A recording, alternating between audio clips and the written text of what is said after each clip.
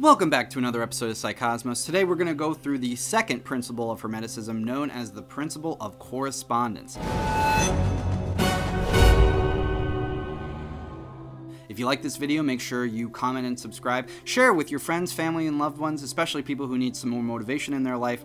And share our channel around so that we can get more of this information out to the public. Also, if you haven't checked out some of the other previous videos, you're going to want to do that first. So please make sure to check out our Secrets of the Universe series. The principle of correspondence in Hermeticism is very, very interesting and important one. And the reason is because correspondence essentially means, well, there's actually a statement for it. It's as above, so below. The principle of correspondence is very corollary to the principle of the macrocosm and the microcosm. One of the biggest proofs of correspondence is geometry. You can see it in everything.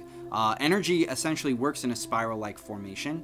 You can look at it in a wave. You can look at it in weather for a hurricane. You can look at it in the way that the Earth has its magnetic poles. You can look at it in the rotation of the planets around the sun. You can also look at it within ourselves, because as we develop as a fetus within our mother's wombs, we actually are attached from our feet to our head, and we're a circle. Planets are spheroids, and not only that, but the zodiacal belt that we're locked in is also basically a bubble. We're in a little bubble.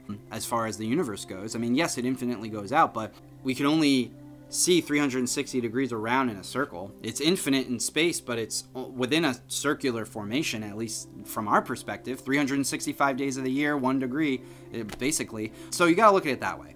Correspondence is the idea that no matter how small or how large something is, everything is essentially connected in the same way. So the same way that a bunch of cells move throughout our body is the same way that a bunch of people move throughout the planet. And if you want to think of the Earth as like Mother Earth or Gaia, or its own embodiment of energy, it's not necessarily like a living, breathing thing in our concept of the way that we perceive it, but there is weather.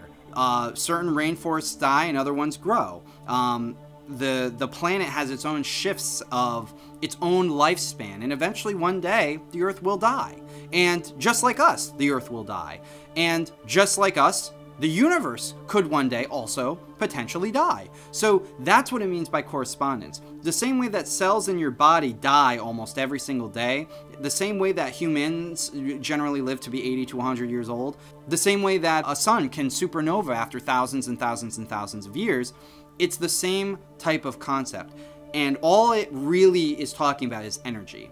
It's the correspondence of energy. As things happen out in the cosmos, and this is basically the largest theory about the principle of correspondence, as things happen in the cosmos, they affect the planet here. There's something called cosmic radiation theory, where if you believe in it, everything has its own energetic aura.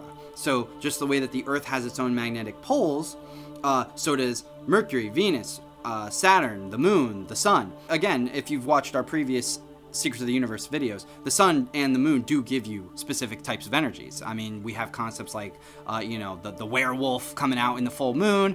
You can feel the energy from the sun. So those types of radiation, if you want to put it in scientific terms, definitely have some kind of impact on us. And it's why there are certain people who track planetary objects. Like, oh, Mercury is in retrograde, I might not be thinking clearly. Things like that. So the principle of correspondence is essentially that as things happen in the overworld, the things that we don't really have a lot of control of, they can also affect us in the underworld as well. Think about it like this. If you're over the age of 21 and you drink alcohol, right?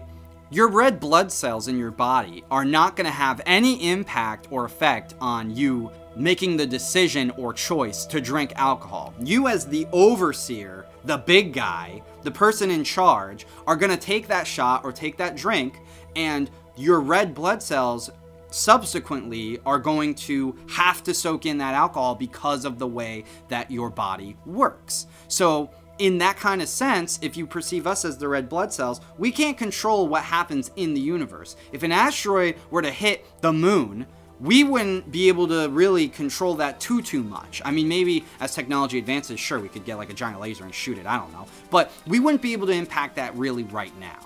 However, that happening, the asteroid hitting the moon, would definitely impact us as human beings. It would either send the moon off its course, the moon would explode, the moon maybe wouldn't even do anything because it would be so small, but some kind of minor significant thing like that, even if it was a tiny rock hitting into the moon, would impact us on this planet in some way, shape, or form.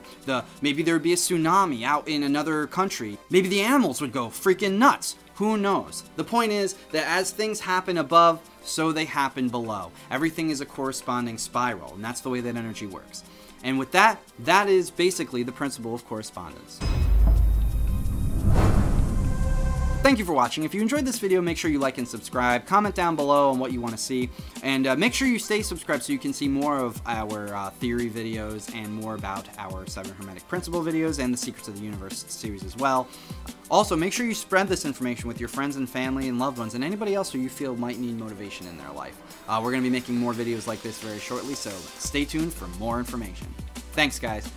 Make sure you take care, never give up, and always stay true to yourself. Thank you for watching.